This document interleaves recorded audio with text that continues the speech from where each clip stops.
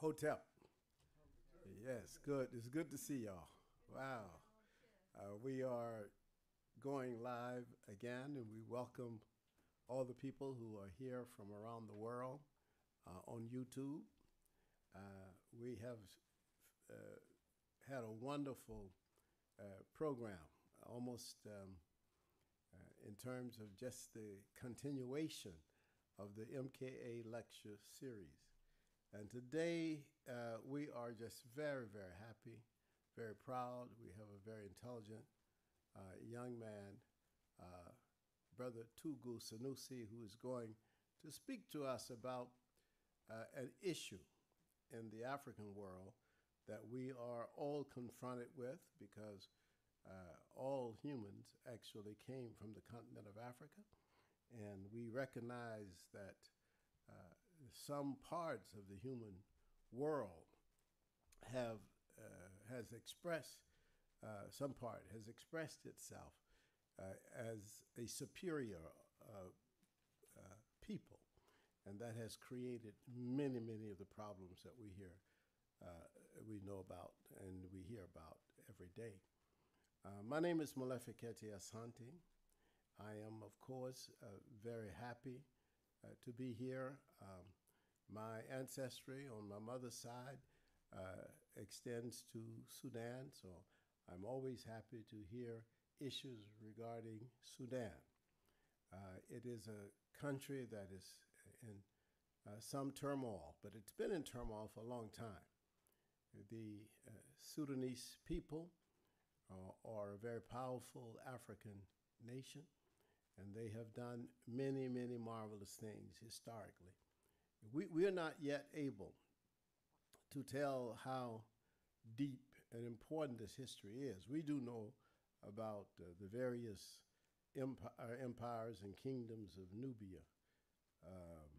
We know about Saba, which the Arabs renamed Meroe. We know about Napata, for example. And we know about the land of Cush. But we don't know everything we need to know about this great African area, because it has been overlaid with a culture and a heritage that is not African, in the sense that it has been imposed, almost like in the United States, the Europeans imposed in the United States a particular heritage on the native people, on the indigenous people. So if you talk about the Lenape people who are here in the Philadelphia area, that's a very important thing, because the Lenape were the original people in this area. But if you talk to most people, they don't know about the Lenape, you see? And throughout this country, it's the same way. It's the same way in South America, same way in what is called Central America, which is not a continent, but part of North America. It's the same way, you see? And it's the same thing that has happened in Australia. Wherever you have colonization, invasion, the imposition of one people on another people, you will have these situations. So we're going to get a nice, wonderful lesson today, and we need these lessons, because the only way we can destroy the illusionary notion of a racial ladder with white people at the top and black people at the bottom is to encounter this problem and to attack it, because it is not only false and unethical, it is something that has destroyed the ambitions and the interests of people around the world. So we have to be ready to impose a new culture, a culture that comes to us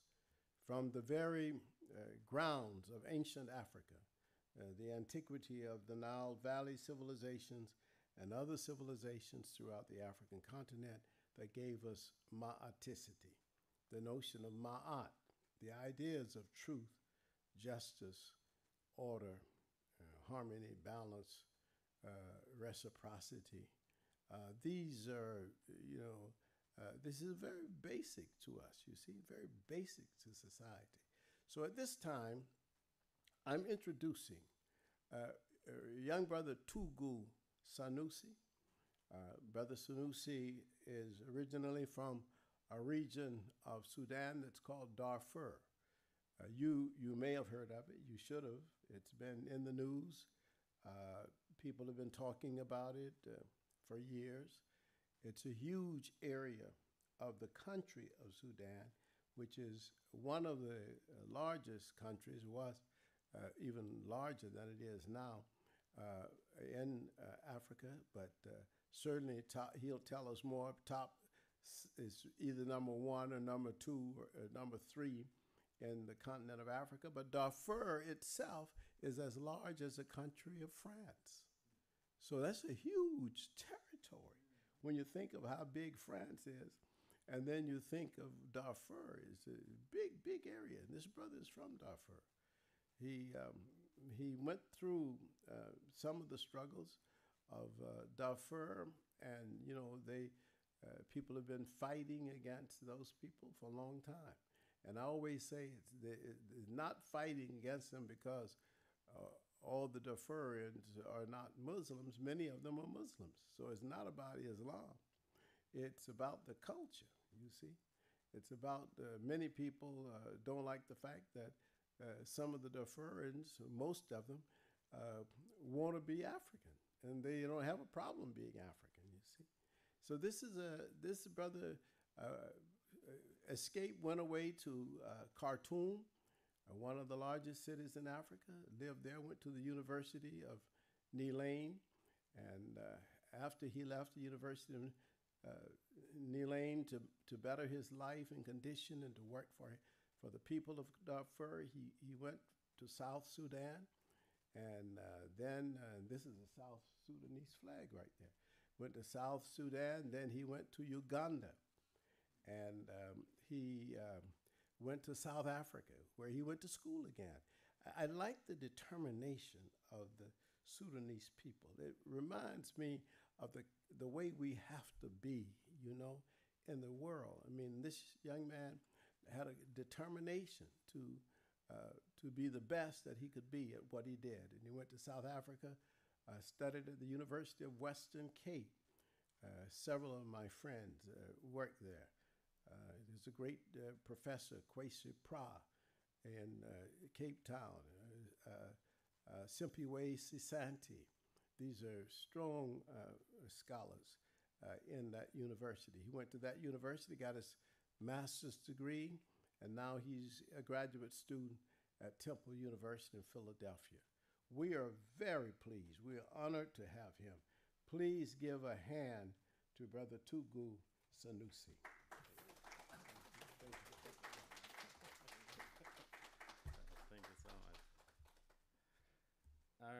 Thank you so much, Dr. Asante, and thank you, brothers and sisters who are here today and also around the world, and my community who are in Sudan and also around the world. So I'm so happy and pleased to take this opportunity to present something that has been a problem to not only to Sudanese, but globally and even internationally, and because of mispresentation and misinformation that have been presented to the people.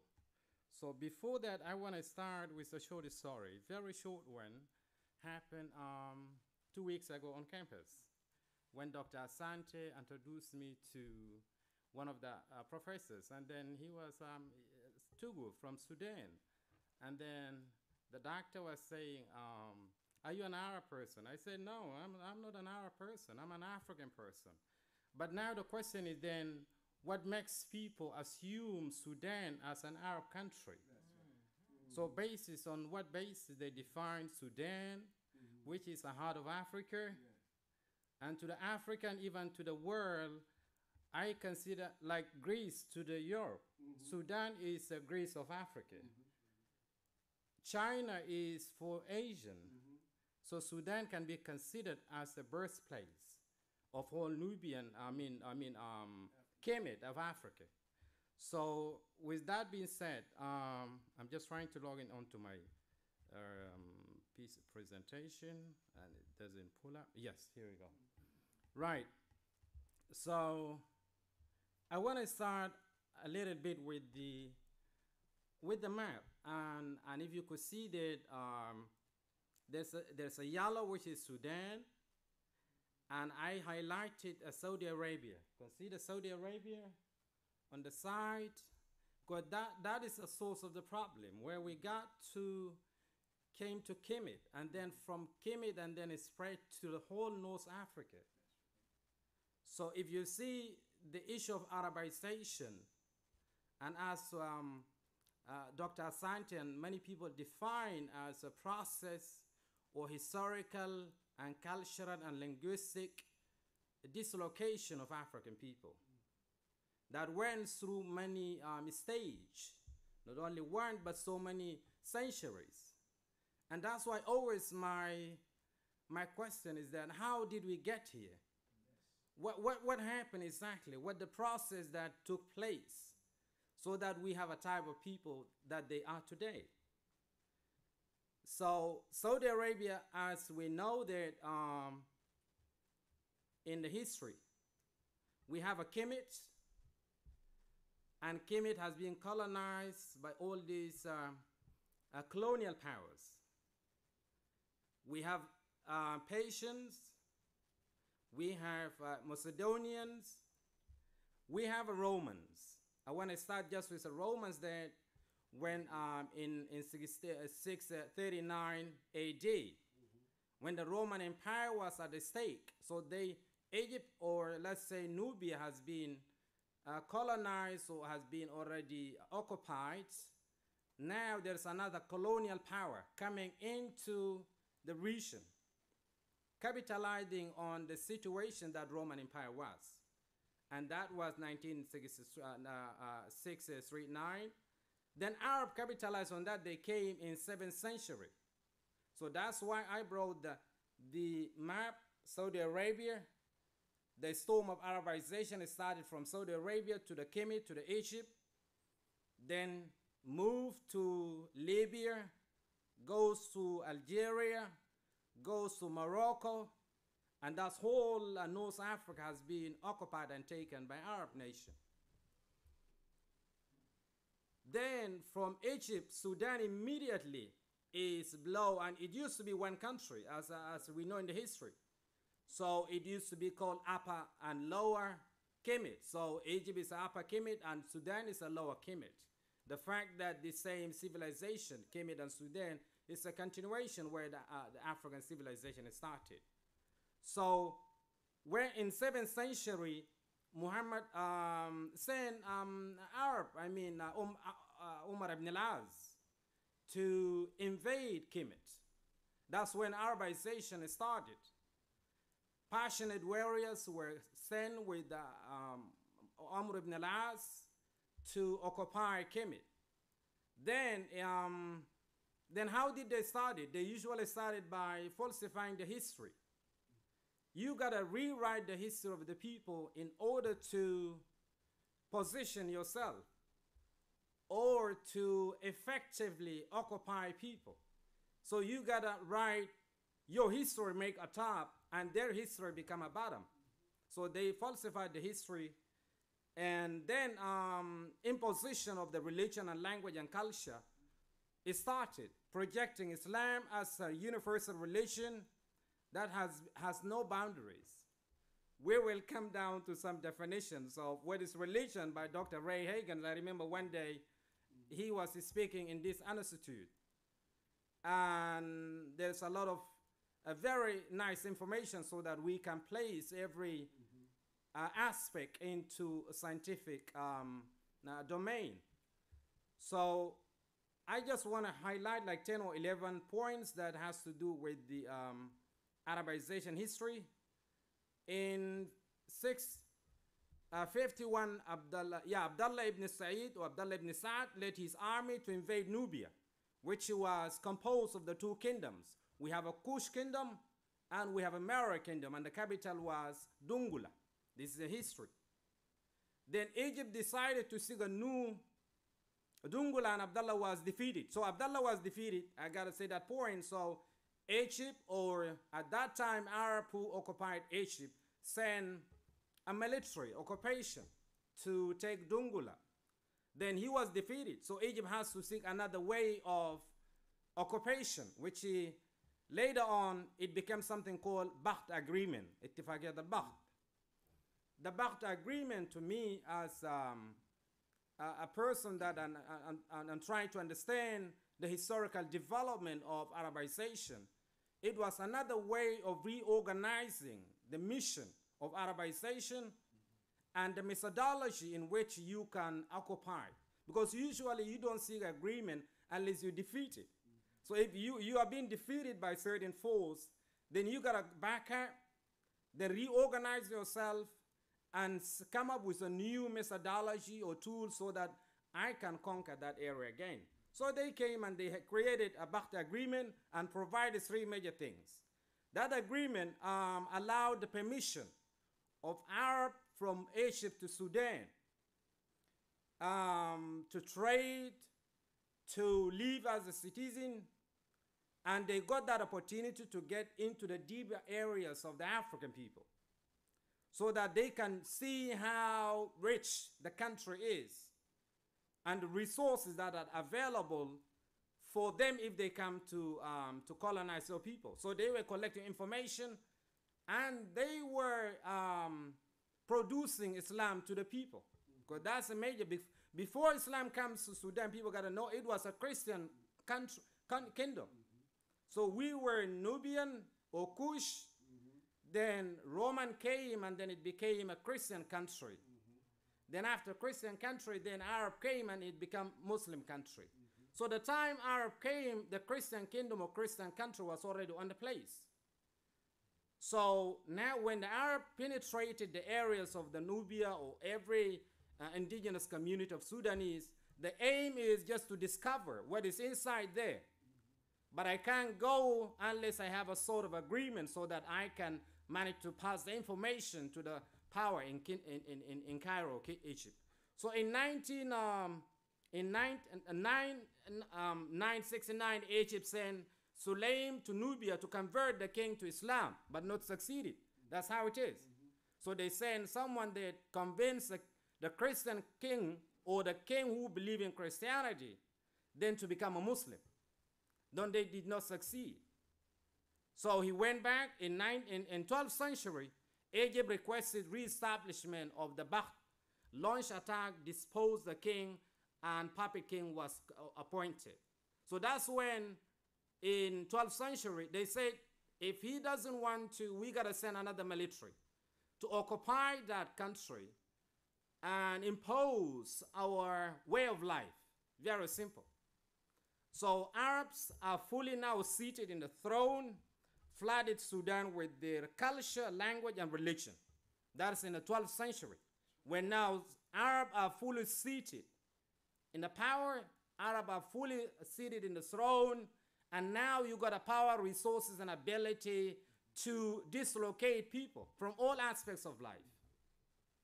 So then that continued until 1820, when Ottomans, the Turks, ruled from 1820 to 1885, and Islamization was accelerated at that time. So when Turks came, because Turks, they're already Muslim kingdom. So they found already the environment or the condition is already prepared for Islam process to continue and go on.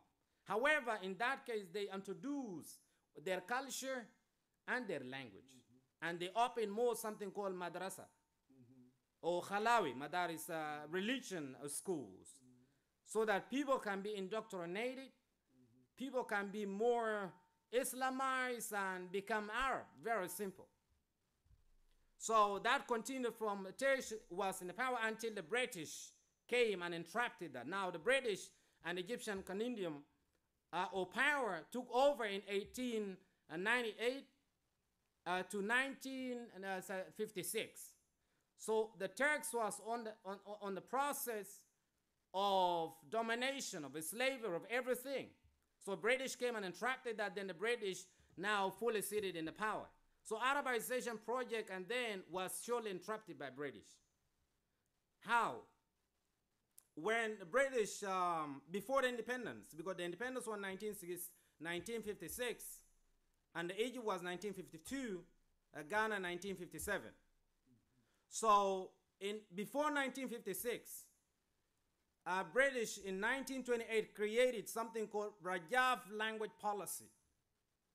It's a document that trying to impede, trying to mitigate the influence of our people into Sudan, or even especially in South Sudan.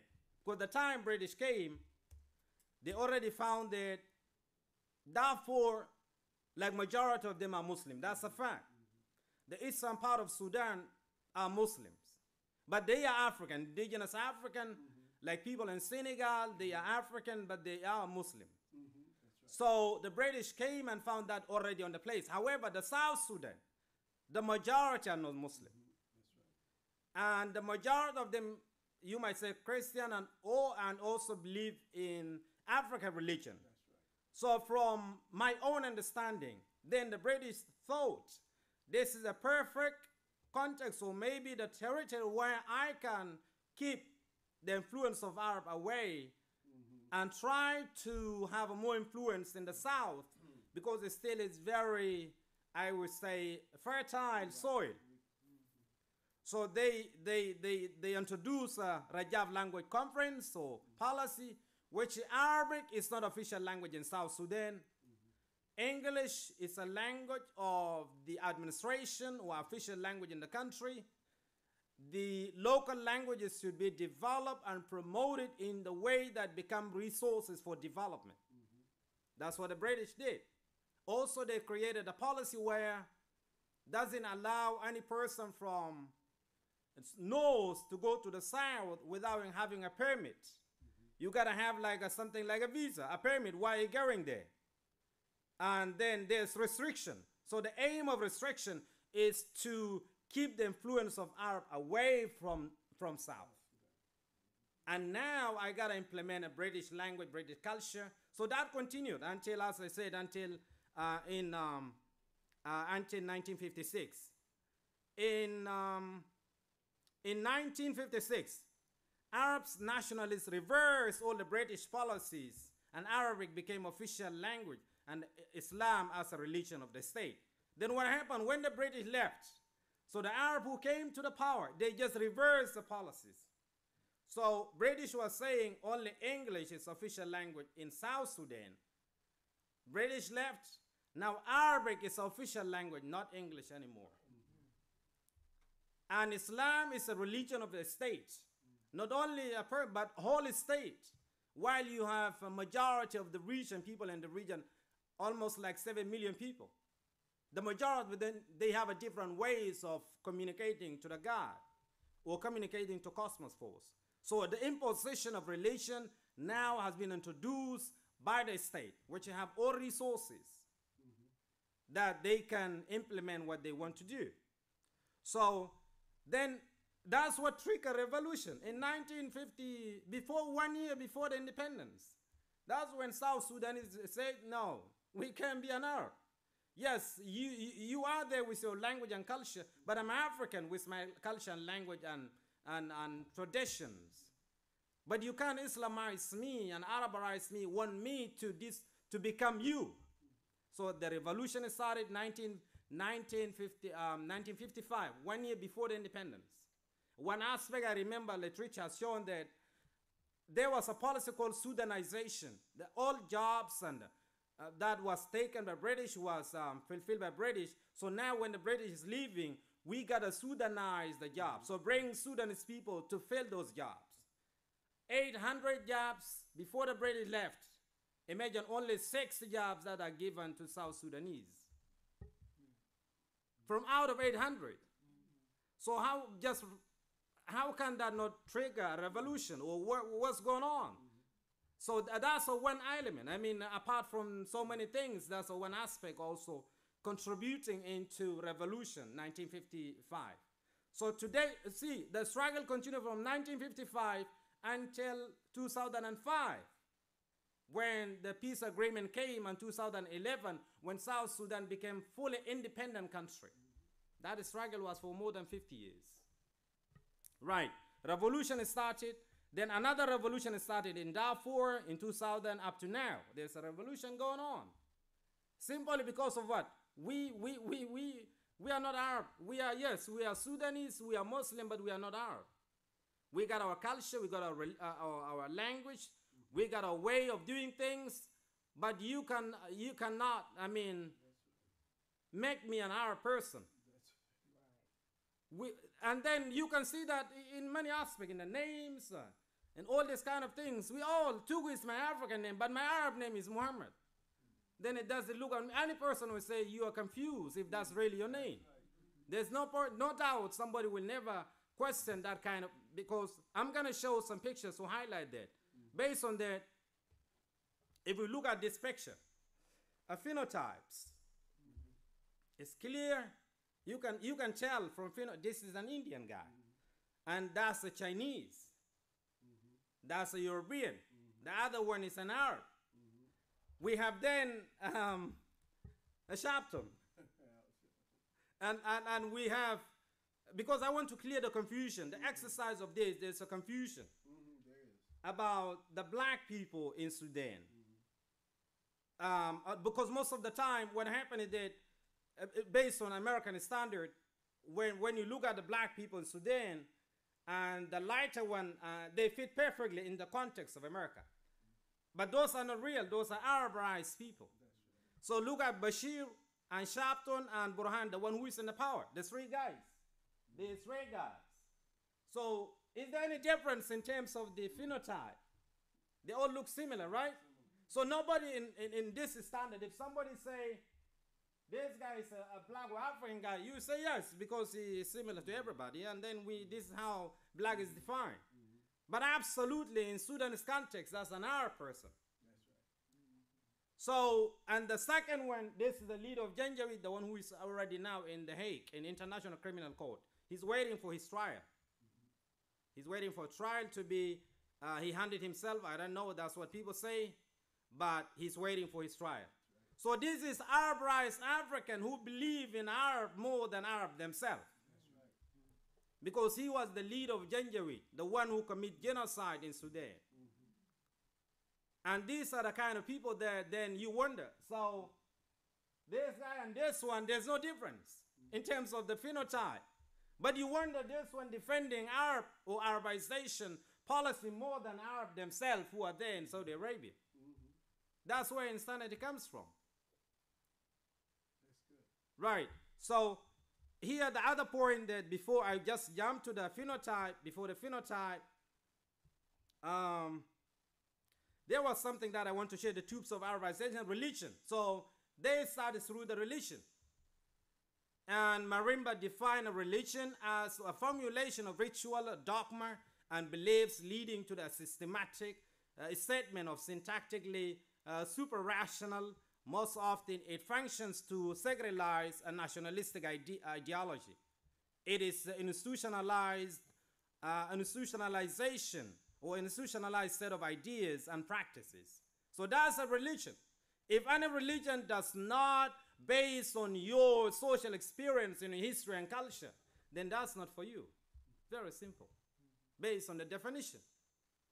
Because religion is explain the way of our life, as many people indicated. So what happens then if you're an African but have a different religion? Something out of context. Sudan is Africa. Darfur is Africa. South Sudan is Africa. But what that has to do with Saudi Arabia coming to the continent and then colonizing, introducing a new religion to the people? Dislocation, as Asante always tells us, from every aspect of life.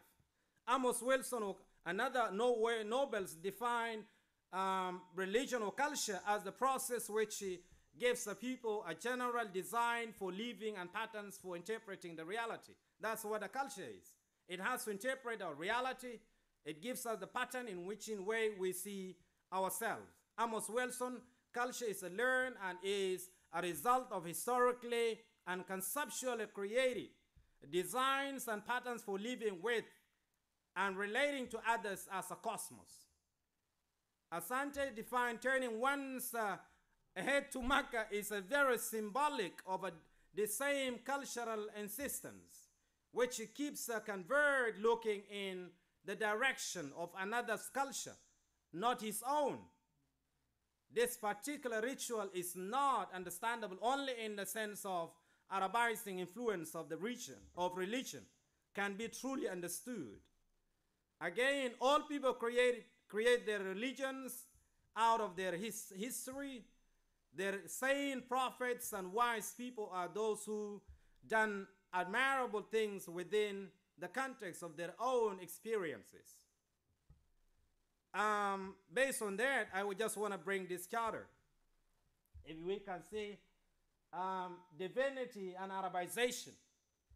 So one element they say, they define how did they embedded Arabization into divinity or into religion. They define Arabic as a language of God, which means the other languages are not languages of a God. That's what does it mean. And it means he understands only one language. Then in order to communicate with him, then you got to speak in Arabic. So what happened then before even Arab came to Africa? Then what was the way of people that are communicating to God?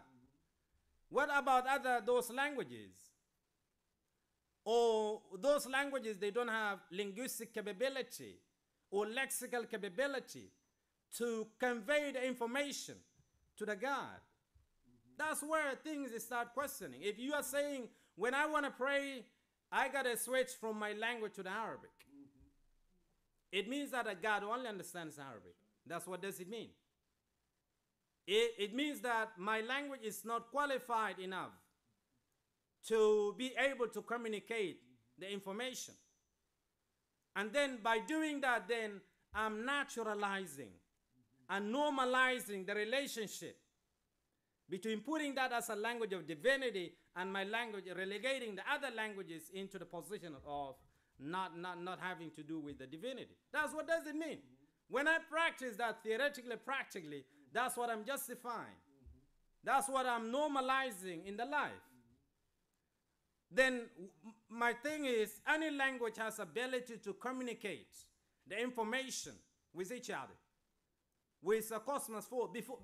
Hypothetically speaking, imagine that even Arab were not in existence. What would be the language of God?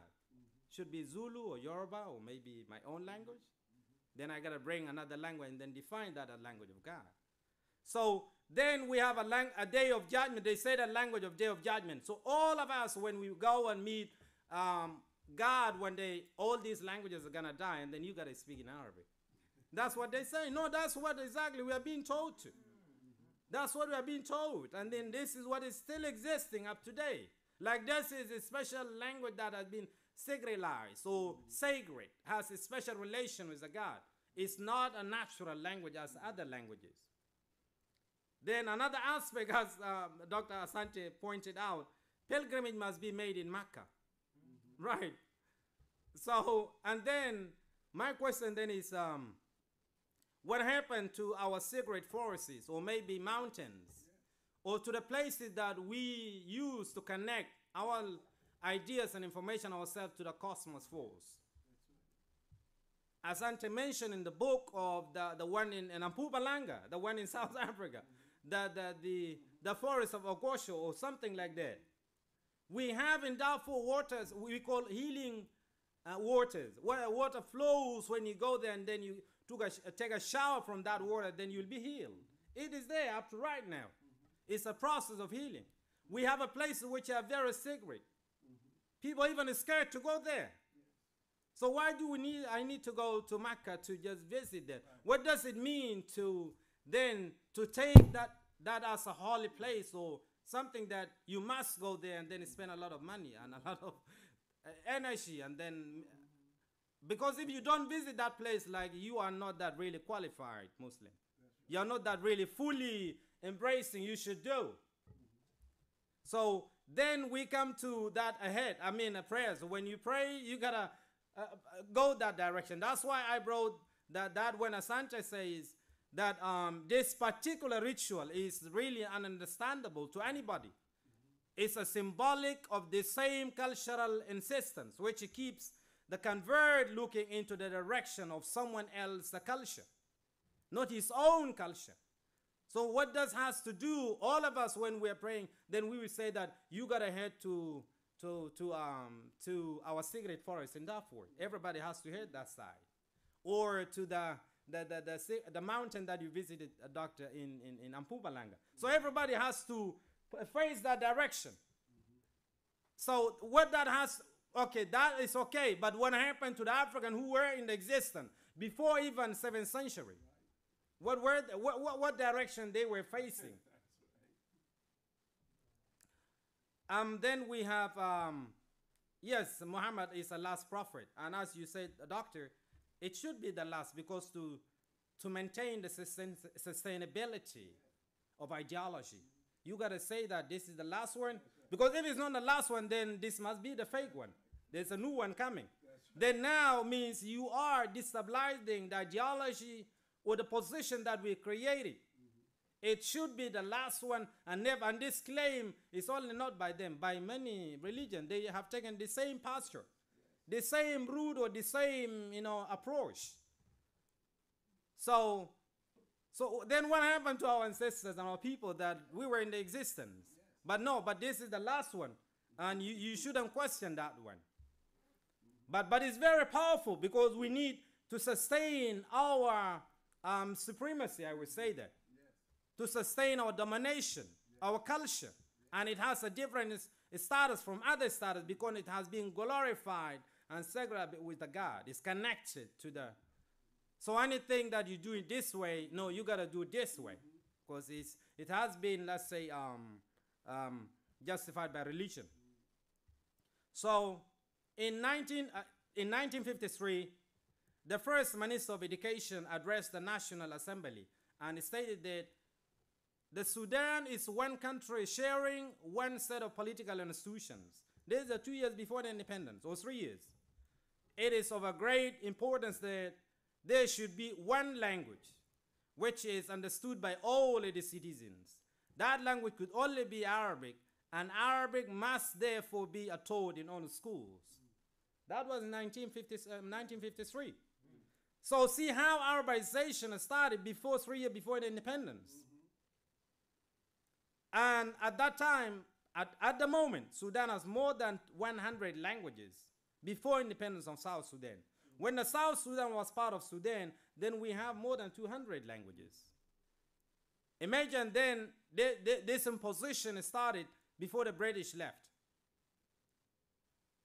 So then Prasad is stating that the projection that Arabic is a language of God has historically seduced many to bend to the sweep of Arabization and Arabism. That's a major point. So when you're projecting that and justifying that by practicing and showing this a language of God, then that will seduce many people. You can still communicate to the God, the same religion, but you can use your language. Hypothetically, let's say. So Balla also said that the official orientation of the ruling group towards creating a pro-Arab environment by adopting Arabic culture, Arabic language, in addition to Islam, as the main features of Arabizing the Sudanese entity. The mechanism in which towards imposing this Arabization is through the use of Arabic as the official language of the country. There's no another mechanism. So I got to create a policy that says there should be official language of the country. Then I got to create the resources to impose that decision in all aspects of life. Education, religion, everything. It has to be this language. What about, no, these are not even languages, because that's what we are being told. Ours are not language. That's why people feel they are being stigmatized. They feel ashamed when you start speaking your own language. They will look at you very primitive, and then they will even distance you. You can lose friends if you start using that, especially among people who they are highly Arabized. Because the more you distance yourself from being an African, the more you are being incorporated into the Arab system. And the condition is to be part of the power, to enjoy the resources, whatever cases they created. Then you gotta disconnect yourself. You have to decenter yourself with your African roots. Then you gotta have Arab name. You gotta breathe like Arab, eat like Arab. Everything should be like Arab. Then now you are there, but you are also the second class Arab, not the first one. You're not gonna be the first one. You will, whatever case is, the same religion you are, but you are the second Muslim, not the first. No, this is practically there. There's a story where a person was refused to lead the prayers in Saudi Arabia because he's not from Saudi. He's a black person from Sudan. So you cannot lead our prayers. Because you are not, yeah, you are Muslim, but you are not qualified enough to lead the prayers for our people. Because we are the origin, and you are the copy. So how can the origin be available and then we use the copy? It can't happen. So that's the case. That's a case happening. That's an everyday thing. So back to the exercise, as I said, then this is where confusion is. The majority of Sudanese who are in America, they are type of these people, which they look similar to Alam Shabtun. Then now when you say, but we heard there is Arab people killing black African, but you look like a black like me, then what's going on? No, nothing like that. We just there's a problem here. It's a political. What do they say? Economic underdevelopment, and maybe something has to do with the roads. But there's no fundamental issue that being presented to you, which is a real dislocation of African people to be Arab people. Nothing. They will deny because you never had a chance to get a real person from the ground, so that you can have a correct information. That's why when I was in Western Cape, in Cape Town, and then a friend will ask me, you are from Sudan? Then they say, you must be from South Sudan. Based on what? Because you are not like them, right? Like you are more like South Sudanese, because that's what we have, that's what we know. South Sudan is the people like this, and North Sudan is for to lighter people who are a bit light. The opposite, even there they are 15%. The 85% people of Sudan, they are like me. But you don't see them. They are not in the media. What you see in the North, you see the lighter one. But that in American standard is a black person. But in Sudan, those are what I call Arabized, who are representing Arab supremacy, that headed by Saudi Arabia. So that's why I brought Shabtun and this. There's no difference. Here, I just brought these pictures. Look at this is Darfur. And the question is, what led to this one? What happened? What exactly happened? This was the response when people said, we can't be Arab anymore. When people said, we need to go back to where we are, we need to recenter ourselves, then that was the response from the government. That was the response from Janjaweed, from Bashir, from all Arab government in Khartoum. From 2003 to up to at the moment. You might have seen this. But now again, the issue, it has been, let's say, not in the media anymore, because there's so many things happen. But the main fact that I want to communicate, this is the result of the people say, we need to recenter ourselves. We need to go back. We are not Arab. We need to be in our terms. We need to be in our language and culture and go back to our roots. Then they were like, no, but you're already Muslim. How could you say that? You are an Arab person. So that's what the response. Our villages have been burned, attacked. And this one is where that one? That's a Kofi Annan when he visited Darfur in 2004, when he was alive. He went there and he saw what happened. So, and this the picture of this This one is the IDP camp. So people were just displaced and the villages are burned as the way you see. And now they've been living in these tents for almost 20 years, from 2003. Up to this moment, they're still on the camps. Whatever happened, the news about agreement, the policies, whatever they did, is just a mitigation of the problem. They don't address the root cause of the problem, because the root cause of the problem is about imposition of Arabization. It's not about I need to be a minister or maybe whatever cases, or I build some bridges. Issue is bigger than that. That's what I know. But they will try to cover up, to do whatever is possible to bring people into the power and try to give it different picture, different color. So, but it's still the issue is that's a response to when people resisted Arabization. Then the other picture, this is very important, this one, because these are the Janjaweeds, leaders of what they did, leaders of what happened here. So the first one is a sitting president now. Well, I say he doesn't call himself president, but he's in the charge of the country. Because he was with Bashir, and then now he removed Bashir, and then he sat in that seat. That's what exactly happened. The second one is his deputy. The second one, this one and this one is the same person. This one, when he was a leader of Janjaweed on the ground, when he was doing this, together with this one, they were both of them while Bashir was in the power. They were the one who deployed in Darfur to carry out the genocide, campaigns and genocide practices. So they removed Bashir and then they sat in that power. So now this person from being here, and he's there now. So they are the two people who are running the country. Then what about this one? That's Musa Hilal, yes, the second person. So we have three leaders of Janjaweed, Musa Hilal and Hemeti, Burhan himself, and the fourth one, the one he is in the ICC, this one. He's already in the ICC, the fourth one. So they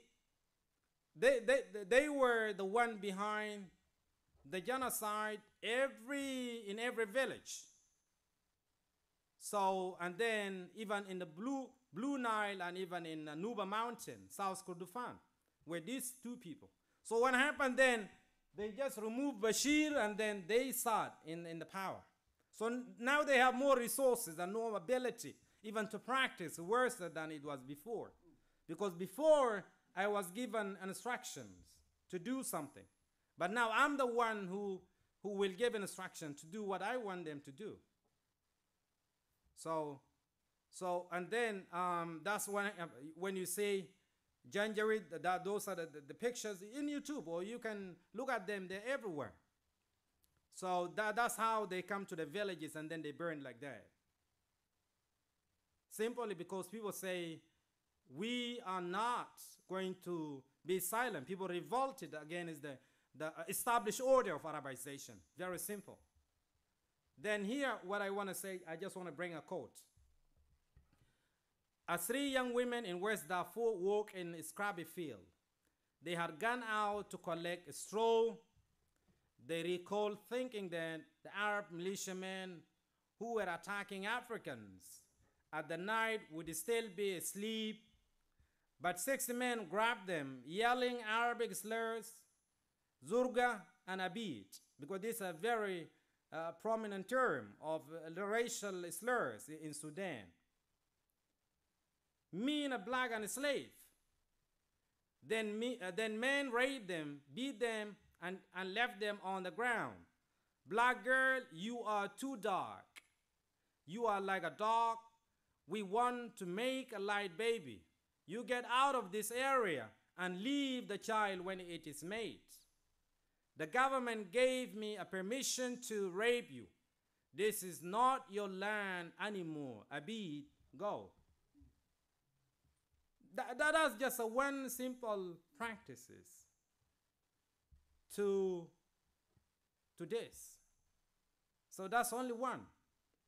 And this is exactly what is in the mind of the people. The intention of not about, no, you got to leave this. We are in the charge. Nothing called Africans. So then another racial slur, I want to bring this. This is the former TV and radio director of Sudan, the former one. He has been removed from the power, from that responsibility 6 months ago, some months ago. I brought because there's something very important connected to this one. This is very recent, less than 3 or 4 months. Is that they were sitting in the courtroom, and there was a charge going on. I don't call it charge, but a fake attempt, a very designed fake attempt that we need to charge Bashir, but it's not a real one. It's just an attempt that they just need to confuse the public. So people were sitting there, and this person as the TV and radio director was also there, but now Bashir defense team were chatting among themselves in the courtroom in Khartoum and did not realize that their microphones were still on. So what happened? One of them was heard to say, this slave which is a big or ugly and big nose irritates me, to this guy.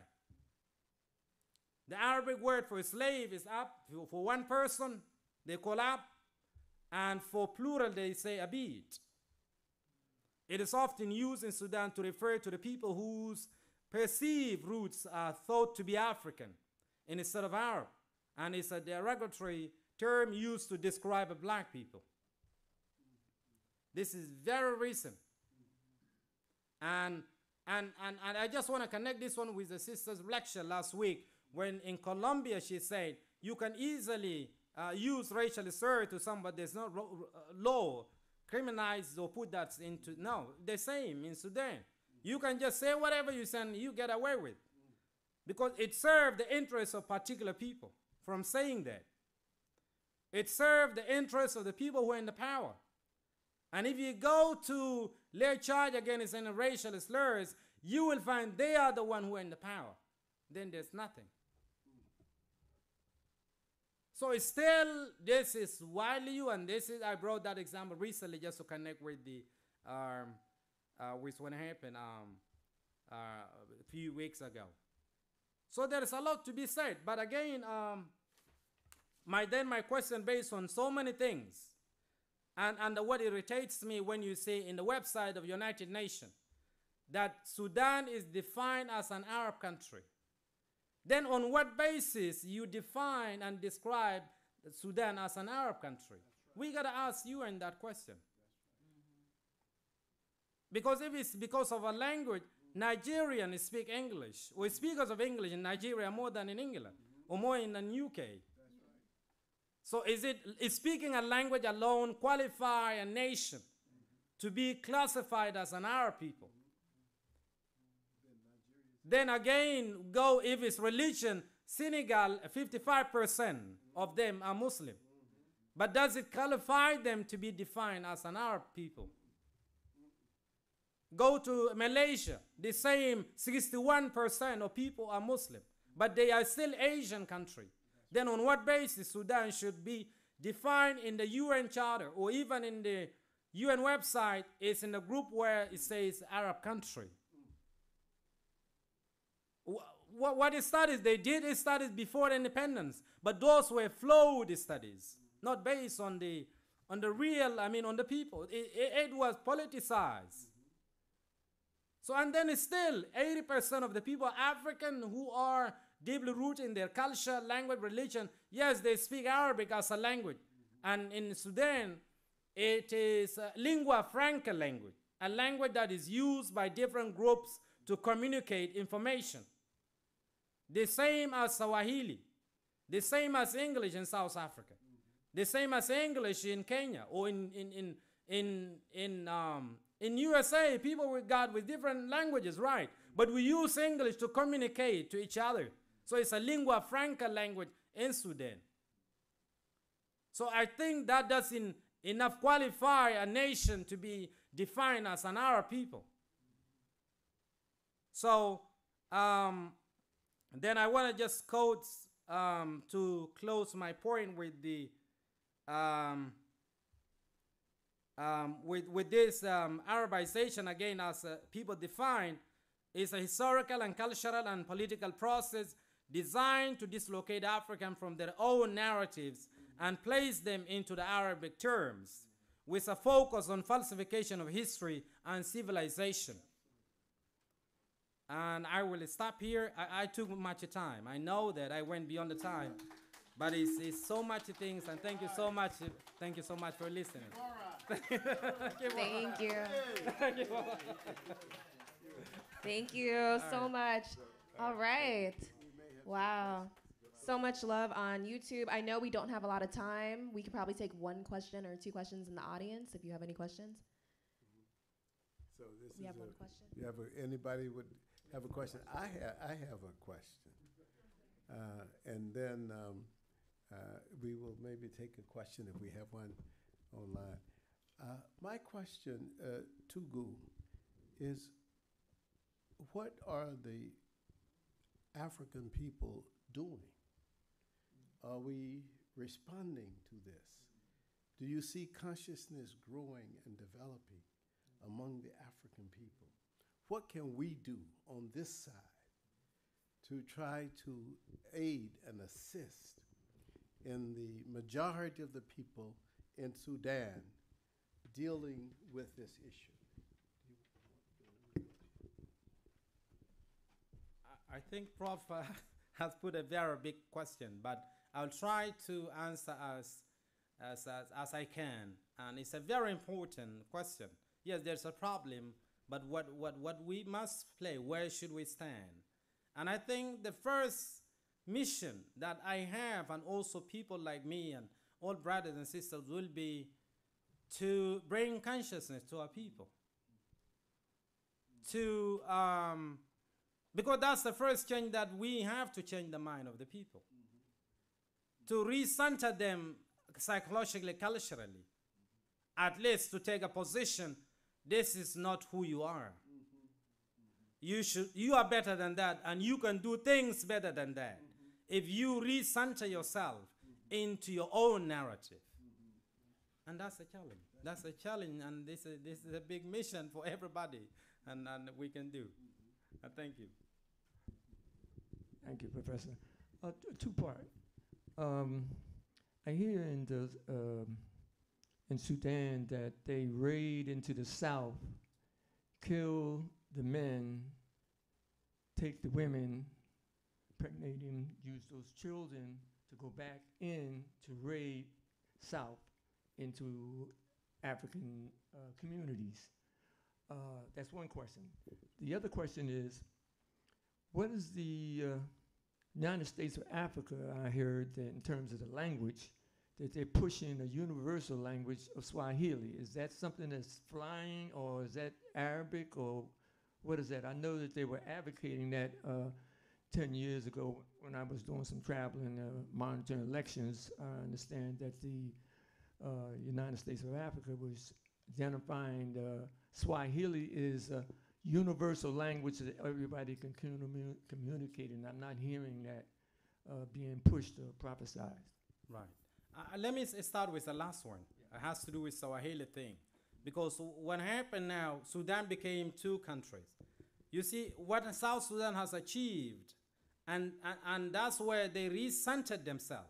So the first thing they said, we have to be part of East African community, which is a Kenyan, Uganda people look like me and look like us, and we share things together.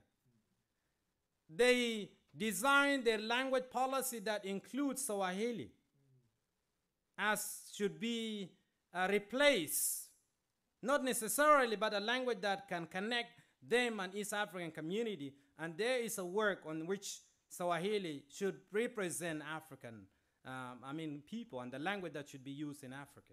So they're working on that. But in terms of Arabic, We are not, again, it's even, that's a point that I'm not despising somebody's culture or maybe somebody's language. But my issue is just imposition of that language and culture and religion to the people who are, they have their own way of life and own way of making things. That's why, that's only my position is. But they have a right to develop and to maintain and even preserve their culture and religion and everything. Like the same we are. But don't impose those things on us. But the other part has to do with the, I forgot the other part. Yes, we can use the language. That's where people are working on that so that it connect. Unite people in terms of linguistically, right? So Oil involved in that in southern South Sudan. No, they are even. It's a part of education. They have a new language policy in 2012. English is official. It used to be, as I said, when Sudan was one, so English and Arabic. So now what they say when they got their own country, Arabic is not anymore our language. It's a lingua, there's a pidgin called Juba Arabic. It's a pidgin mixed with local languages and Arabic and English and all words. But it's not a standard, it's a way of communicating information. But officially in the country and the language of education and medium of education is English and their own languages. They develop already their local languages that they can replace Arabic or become resources for their own agency. And that's what happened. Yes, we have one more from YouTube. They say, can a real African union, I mean for the interest of African culture, work with Arabs in Northern Africa? In other words, should Africans exclude Arabs, as Shinwizi suggests, so as to build a true and genuine African union for Africans from the continent and those from the diaspora? Right. In this point really reminded me, Kiwisi Pratt, there is 2 points in that one. There's continental unity and the unity of the people. So, and then people will say, which one is more important? To unite a people based on their tradition and culture and principles, or we seek continental unity based on geography, without being people as united in their way of doing things. And that's to everybody. So if you look at the Africa from geographical perspective, so those North Africa is the part of Africa, and it was Africa. It was invaded, it came it, and then it is truly Africa in every aspect of life. But we know the civilization and occupation that happened that I already presented earlier, from Persian to Macedonians to Arab to Turks, and then it resulted into whole north part. It's been taken. I highlighted too. So the whole north was taken, and now the influence of Arabization is coming down. You see, those are already, now it's coming to Mali, Chad, Niger, and then down to yeah, that's what happened. It's coming. The storm is moving gradually. If people are not waking up to stop that storm, that was basically it's about. Right. I think we went beyond time, but thank you so much again. Thanks once again.